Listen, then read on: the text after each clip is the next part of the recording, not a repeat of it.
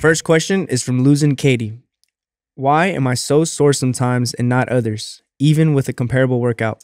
Yeah, this is a mystery, okay? We know there's certain things connected to soreness. So if you haven't done an exercise for a while, that will increase soreness. If you haven't exercised at all, that'll increase soreness. Novel stimulus. Lack of sleep, having your fatty acid profile be off, so it's more pro-inflammatory. Some exercises tend to cause more soreness. These are the ones that tend to load you in a stretched position. For example, you're more likely to have sore hamstrings from, let's say, a stiff-legged deadlift than you would be from leg curls.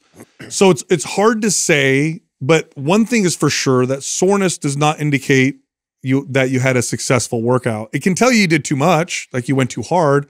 If you're really sore and you're sore for longer than a day or two, you probably overdid it. But there's a lot of mystery around soreness. We still don't quite understand why or what's happening in the body. I mean, everything you're saying, spot on and true. And then to add to that, I would like to know what a comparable workout is, because if it's not the exact same workout, all it takes is one novel stimulus to be in your program, and you're going to get sore as hell. So you may think because you do barbell back squats every single workout that you train, and then this series of movements afterwards and then today you did lunges, or Bulgarian split squats, or even front squats, which are really similar but not similar enough that little bit of a change of stimulus is enough to make the body feel really sore if it's a movement that you haven't been practicing consistently. So not that everything you didn't say, that it could be that, like if you did it, so if she said I do the exact same workout every day, and then for some reason sometimes I'm sore, sometimes I'm not,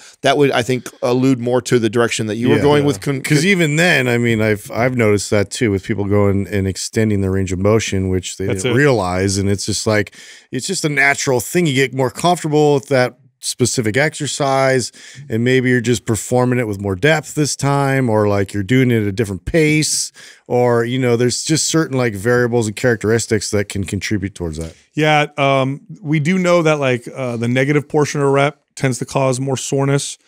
Loading in a stretch position tends to cause more soreness. For example, you're more likely to get sore from a heavy chest fly with dumbbells than you would from cables, because flies you tend to load heavier on the stretch. But yeah, it doesn't tell you. It tells you if you did too much. But I could make myself sore right now with the same intensity and everything, but just by changing the exercises. And some exercises, like I said, are more likely to make you sore. It's pretty rare that I'd get sore from, let's say, side laterals. I could beat the shit out of my shoulders with side laterals. But if I did like an overhead press, I'm more likely to get sore. So, but it doesn't tell you a whole lot. And I hate giving answers like that, but it's just true. Well, and there's degrees of it too, right? Like you said, like you really know when you overdid it, when it's like it's hard to even move and function the next day.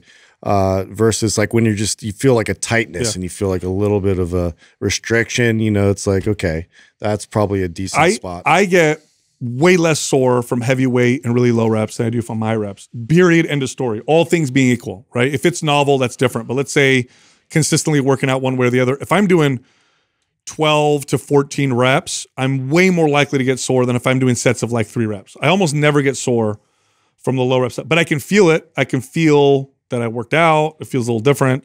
Does that mean one's more effective than the other? No. I mean, the key word in this to me is comparable. The fact that they used comparable and not exactly the same, because if it was exactly the same, then I'm troubleshooting like you are.